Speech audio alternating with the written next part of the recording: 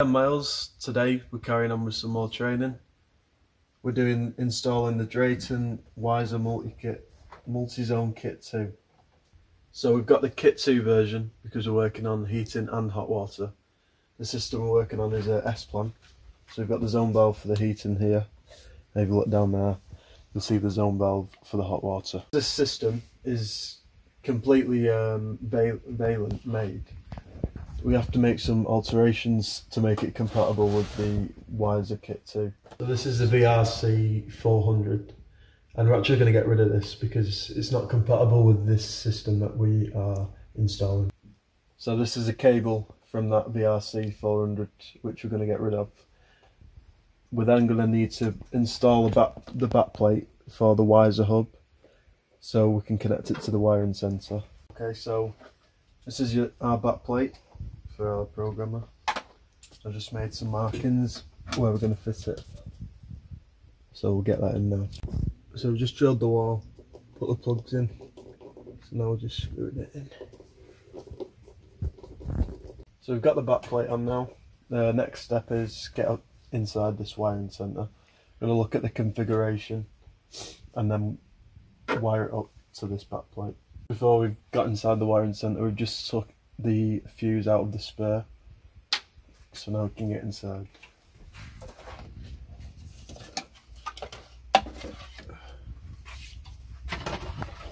It's obviously a Vaillant system with its own electronic PCB, so we won't be able to use this for our Wiser system. So we're going to have to incorporate this instead. So it looks quite complicated, but all we're focusing on is these wires here, so the zone valve for the heating and the zone valve for the hot water and this supply. So now we're just going to remove them. Let's start this one.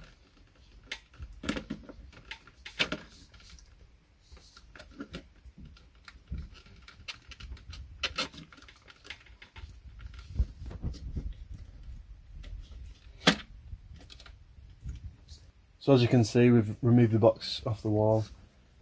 Here we've got our permanent live, the power for the heating and the hot water.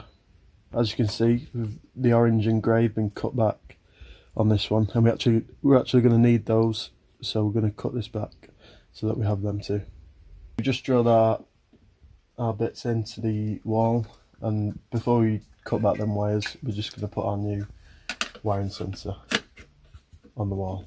So we've just got the first screw in, so I'll put the second on.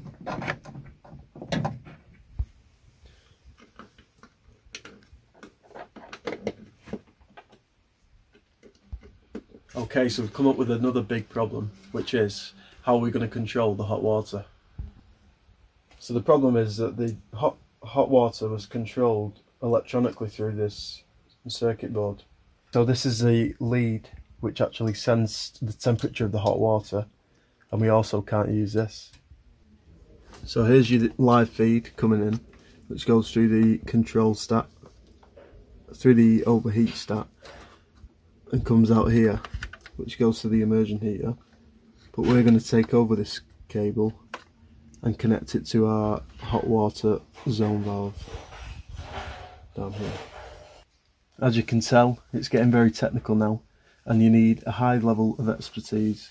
That's why I'm being trained by the best. So we've turned the power off, so there's no power coming in, and we're just going to now disconnect the cable from the spur switch.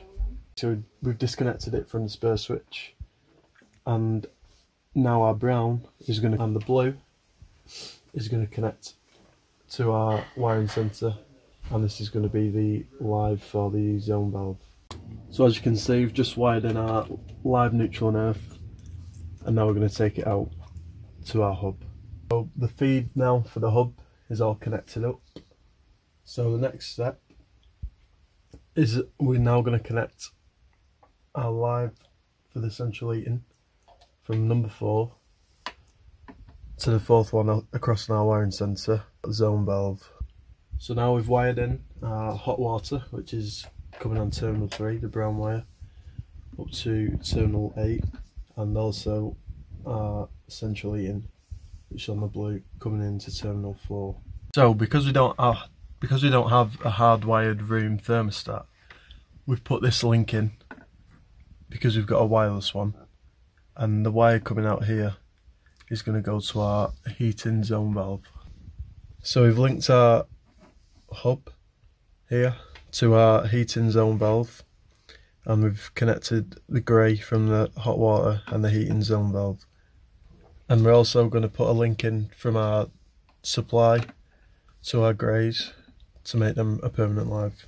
Okay, so here it is now, our link from the greys to the live coming in. So I'll just mention now we've now connected our earths from the zone valves, as you can see here. So here's 3 from the hub going to 6, and there's brown going to the hot water zone valve. Connected the orange wires from the zone valves, which are our switch lives, to the boiler. Now just connected our neutrals, and now we can move on to the cylinder stat. So this brown wire here is the hot water coming from the hub, which then goes to this brown to the cylinder thermostat, and the power coming back from this cylinder thermostat is then going to our hot water zone valve. So the brown wire is coming from the output, the hot water output on the hub, going through the cylinder stat and the overheat. Then they're coming, returning on the blue, going to the brown on the hot water zone valve. So the final piece of the puzzle is now connecting the orange switch lives to connect to the boiler. The boiler now, I'm going to get the case off and get inside. There's just 2 clips which push up like so, and there you go. Undo these clips on the side and get this front cover off to the PCB. We're going to get rid of this cable, which is from the VRC400, the old controller, and we're going to remove the link on 3 and 4 and put a connection in 4, running the cable back to the orange switch live for the pump and boiler. Run our new cable through, which is on the 4, like we said, and the other side of that is then going to connect to our orange switch live in the wiring centre. So this is the cable coming back from the boiler. As you can see, we've connected here. So as you can see, I've put all the clips on to hold the wires in place, and we've also connected the hub onto the back plate. So you're going to turn the power on. You've got your app downloaded. You're going to press the setup button once. It's flashing. You're going to select hub R, and we've already pressed that, so you're going to open Wi-Fi. So wires should come up after pressing the setup button once, so we're going to press that. And now we're connected, we're going to go back to the app.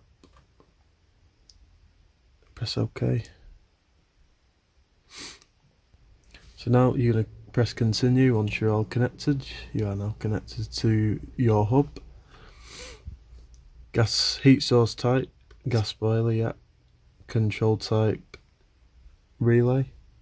So you can select your fuel type, gas, oil, electric or heat pump. We are on a gas boiler, so we're going to leave it at that. Hit next. Now it wants to connect to the home Wi-Fi. We can actually skip this step. Now we've connected to the Wi-Fi, we're going to put the batteries in to our devices, starting with the stat, and then the power should come on.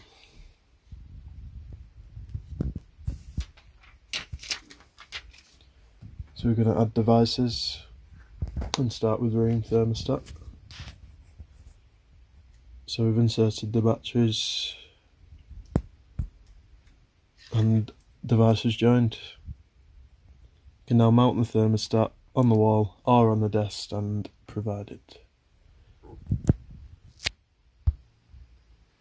So now our SWAT room, this device is going to control, so we've just put living room. And now it's time to connect the radiator thermostat. So we've selected the device on the app for the radiator thermostat, and it says to put the batteries in, like I'm doing now.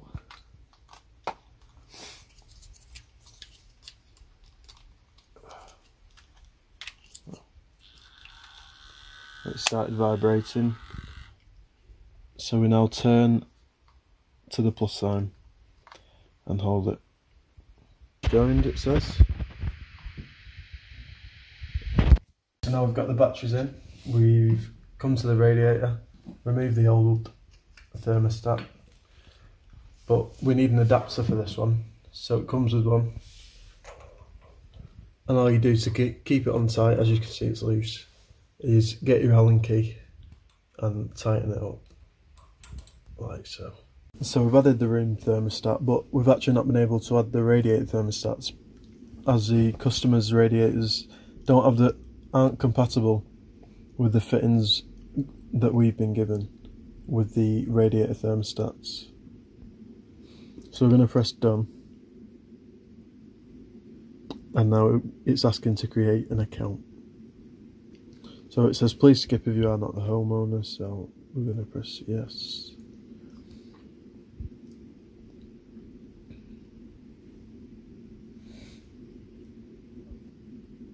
Allow notifications, so now we can control the hot water and the heating. So we're just going to test the boost. We'll start with the heating, just for half an hour. You hear the click.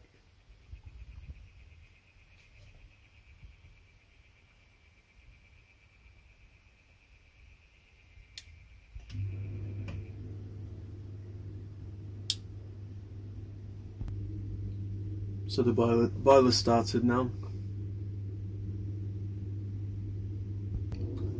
and it's just fired up. As you can see, the burner lights come on.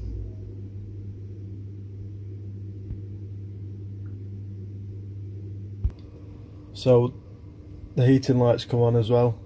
So now we're just going to turn it back off, and it should go off.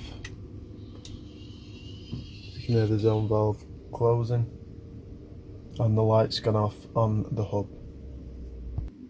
So now we'll do the same for the hot water. 30 minutes. The hot water lights come on, the burners come on, and the hot water is working. Right, so that's our job finished. As you can see, it wasn't very easy. It's quite a challenge. I think quite a lot of engineers would see that changing the whole Vaillant system over and, you know, turn the other way. But it just goes to show that if you take it step by step, you can accomplish what you put your mind to. So I'm happy with the challenge that we've overcome today, and we'll see you in the next video.